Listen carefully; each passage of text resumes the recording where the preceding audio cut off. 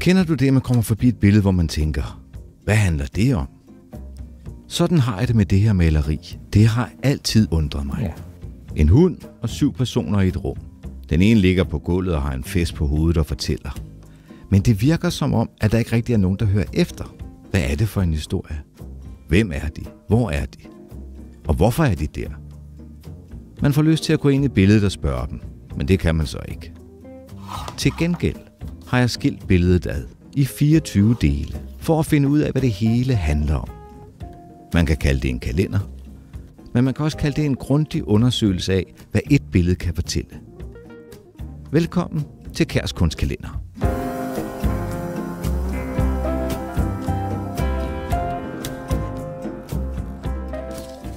Velkommen. Dagens love, dagens detalje er den her. Og så kan man sige, hvad?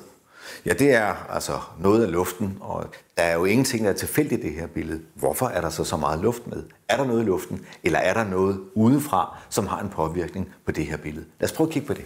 Hvis vi kigger på den første anmeldelse af det her værk, så står der en liggende på gulvet.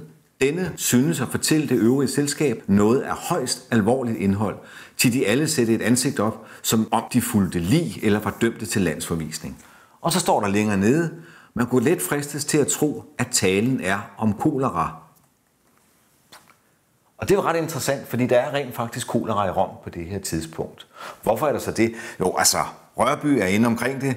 Han nævner her i sin dagbog, aldrig var det kommet inden for mine tanker, at denne by var så fuld af snævre og skidende stræder. Så det har ikke bare været en lykke at være i Rom på det her tidspunkt. Det har virkelig også været en oplevelse for næsen og for helbredet. For der er kolera på det her tidspunkt. Constantin Hansen skriver til sin søster, du ved, at her var kolera, og det er så hæftigt, at man regner med 15.000 døde. Nå, lad os lige prøve at kigge på, altså vi kan se her nærmest på det tidspunkt, hvor det her maleri bliver skabt, i august og september 1837, at der hver dag er en hel række af døde. Hvad skyldes det? Jo, nu er man jo sådan set ret overbevist om, at det skyldes en bakterie, og det er en form for diarré, og at det skyldes dårlige sanitære forhold, og et forhold så til de dårlige sanitære forhold og drikkevand. Men dengang var man en anden overbevisning.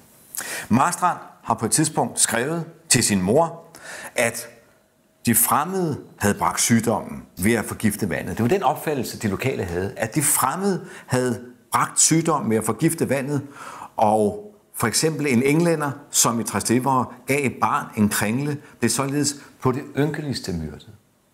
Findes det stadigvæk? Ja, det gør det. Det er desværre meget, meget udbredt, som man kan se her. Så er der nogen, der vil sige, er det så kun i de varme lande? Nej, fordi det har et spørgsmål om sanitet at gøre. Det interessante er, at Rom blev ramt i 1837 af den her koleraepidemi. Nogle år efter, altså i 1853, sker det samme på København. Det er blandt andet en af grundene til, at Bindesbøl skaber Brumleby og Lægeforeningens huse. Det er for at undgå, at noget lignende kan komme til at ske senere. Og ret interessant, det er også en af dem, som dør under koleraen.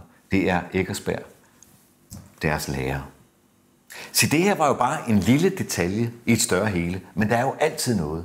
Der er aldrig ingenting.